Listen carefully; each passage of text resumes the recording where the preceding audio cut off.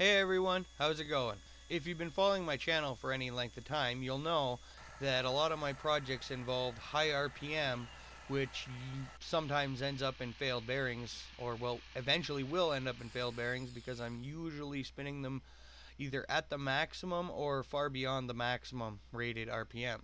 This leaves me with two options. One, find expensive ceramic bearings and introduce a better lubrication system. Or two, come up with my own bearing system that I can produce in-house and don't have to worry about spending a lot of money on high-speed bearings. In order to properly make this decision, I decided to do some testing, which leads me to this 3D printed journal bearing. How this is going to work is I made a bearing supported in a larger cavity with a oil or lubricant feed from the top that goes directly into the bearing center, with the lubricant then leaking out of the ends of the bearing or around the shaft and going down into the bottom of the cavity and then leaking out through the drain port. For material for all of this, I decided to use PETG for the housing. Really, the housing material isn't that important. And I also decided to go with nylon, considering I'm trying to make this last as long as possible, and nylon is probably the best option for any plastic material for this application. This design will also use a nylon thrust washer, which is basically just a big fat nylon washer attached to the shaft, fit with just enough clearance between the inner part of the bearing and the outer end cap. This will also double as a seal of sorts. It's referred to as an oil slinger, and as the lubricant comes out of the end of the shaft, it is flung out to the outer side of the cavity as opposed to following the shaft and leaking out the shaft exit. Or I imagine it would be called a gland. For ease of production on my test unit, I only went with one slinger and one thrust bearing. However, in practice, I would prefer to use two, one on either shaft end by each gland, so that way there is no leakage out either end. Before I get into the testing of the journal bearing, I'm going to redo some of the tests from the previous video with the proper direction of impeller, just to see what sort of difference and quantify how bad the other impeller really was in comparison. Which the comparison was immediately obvious. Between the sound and much higher RPM potential on the generator, I'm guessing I'm getting another 5 to 6,000 RPM, and it seems to have a lot faster start with a lot more torque, which is useful. At this sort of RPM, that poor little stepper motor is taking a beating, and it's very hot, so I'm going to cut this short. But I noticed a little bit of extra vibration and looseness while pulling it apart, so I just wanted to see how it run freewheel, which led me to the problem and the reason why I developed this journal bearing in the first place. I am set up outside because lubricant's probably going to end up everywhere, and for lubricant I'm going to use just soapy water because it's probably going to end up everywhere.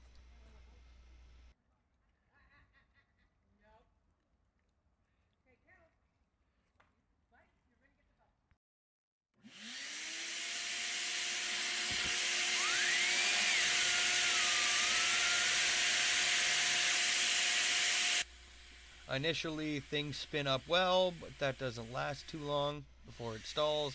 I try and give it another spin, and the turbine runs right off the shaft. Nothing a little bit of super glue can't fix.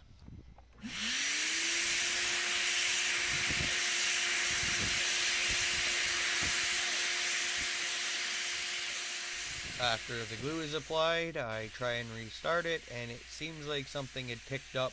That's probably why the impeller came off the shaft, because the shaft stopped spinning. However, it still spins rather easily, so I take a drill and just free it up a little bit by spinning it for a while. This fixed most of the issues, and it seems to be running good again, for a little bit. You can see that some of the air from the vacuum is leaking into the housing because the water going in is pretty clean and the water coming out is basically foam. This is standard for a turbocharger. They're really not sealed that well. Seals at this kind of speed tend to break down very quickly, which is why they're normally equipped with the type of dynamic seals.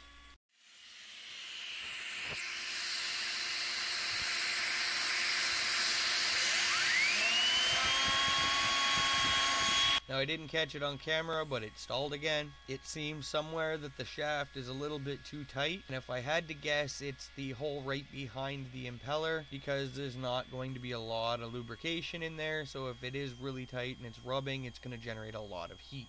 Pile up some plastic and eventually seize up.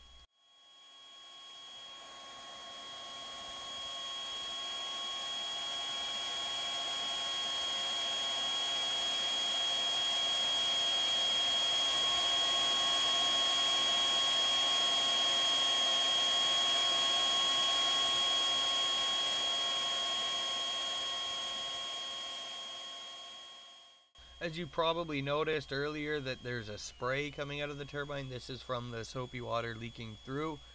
I figured this was going to happen because of the lack of slinger on that end, and that's why I'm using soapy water, so it doesn't really matter. I decided to stick the end cone on just to see if it would change anything, so its effect was just because I had the wrong turbine in there. However, with the soapy water leaking just slightly around the outside of it, I end up making bubbles. So it ran for a little while and then failed again. All in all, I ran it for about 30 minutes. However, that involved about 6 different seizing situations, and I had to free it up twice with the drill. So I'm going to end up taking it apart, and I'm going to enlarge the hole at the back of the housing. This should eliminate any rubbing, as everything else is lubricated. However, it'll definitely increase the leakage.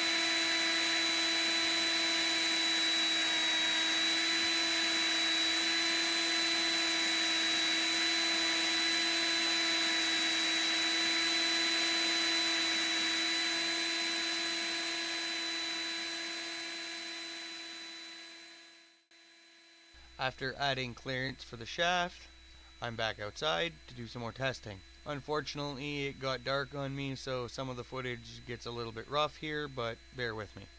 Overall, I ended up running it for about an hour with no significant failure after this, although, like I said, with much more leakage. However, that should be easy enough to solve with a slinger on both sides of the housing. This seems to be a decent test and has given me a lot of information. I ended up moving the water dish upwards just to see if the higher pressure would increase or decrease the issues. All that it seemed to do in this case was to add to the leakage. So I eventually moved it back down to where it started. Otherwise, with no significant issues and not a huge amount of wear, I have the basic design cues here to improve on this and possibly use it in further application. The one idea I have for this is to put it on the output side of my other working supercharger that I have on the Honda, redesigning the whole gearbox to include a gear pump, which would supply the oil pressure to the journal bearing, and everything would be self-contained and drain back into an oil pan inside the gearbox. The input shafts on this would probably still just be normal bearings because I haven't had any issue at the lower RPM. It's just at higher RPM between heat generation and cheap Chinese bearings failing.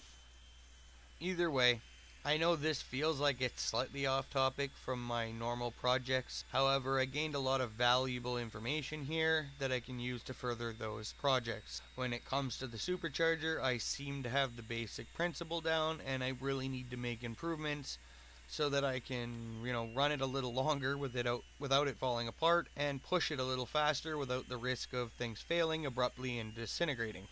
At any rate, that's all I got for you guys. Hope you enjoyed this. Hope it wasn't too boring for you. If you're still here at this point, I can't imagine it was that boring. Well, anyways, thank you guys, and have a good one.